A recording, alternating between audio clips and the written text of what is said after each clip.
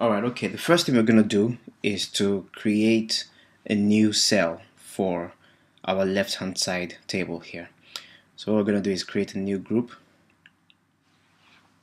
Let's call that views.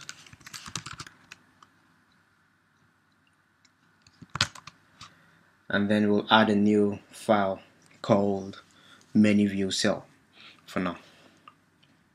So choose the Objective-C class and then go to next, select the UITableViewCell in this list, and then we'll call that ManyViewCell.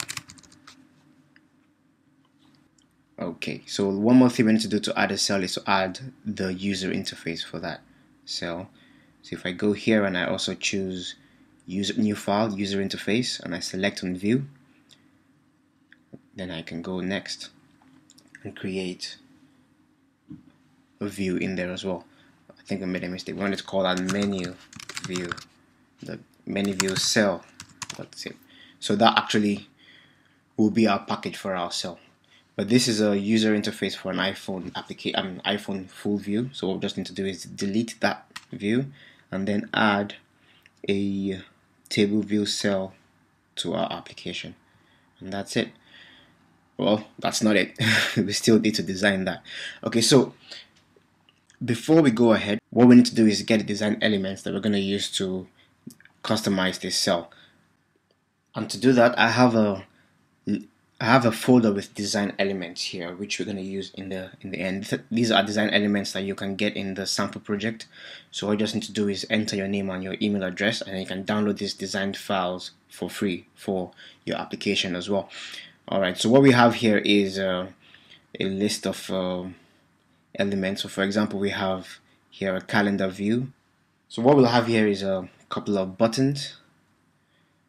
So that's designed for buttons. We have designs, so basically gradients here as well. So this is going to be used for our list. And then we also have different gradients in different colors. So what you can see here is these are basically design elements that we can use to customize our application. So I'm going to copy this folder and add it to our project. So I copy that and I paste that here as well. Okay, so that's here. So let's close that. We need to add this folder to our project. So if you click on right click, add files to stack scroll view, and then we'll select the resources folder, click on add, and then we've got all our design elements there. We don't need everything for this application. We'll just use the ones that we think are needed.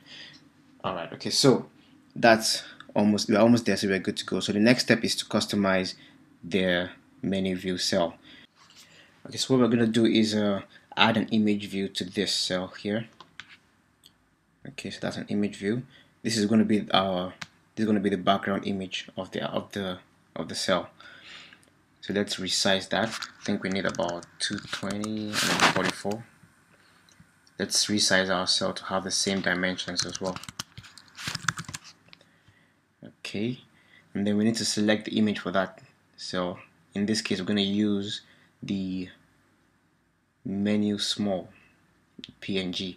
So that gives us like a gradient feel, kind of blue grayish gradient. Then we need a label for the text. So this label is going to be on the first menu, and this is going to be like a folder for each of the pictures. And let's give that name like Maldives, for example. So for example, maybe someone wants to group a list of pictures which were taken on their holiday to Maldives, then that will be under that folder. So can resize that a little bit, and then we need to add the number of images that are in that folder. To do that, we also need to add another image view. Oops, let's drag that to the stage. And then for that, we'll need the count. Yeah, so it's more like a rounded view box. And I think this is about 30 by 22. Looks like a better value. Okay. Then we need a label in that. So let's drag the label across. and then just give it a quick count. Let's just say 10. So let's say there are 10 images in that folder. So we need to make sure our label fits in that view. And in this case, the color of our text should be white.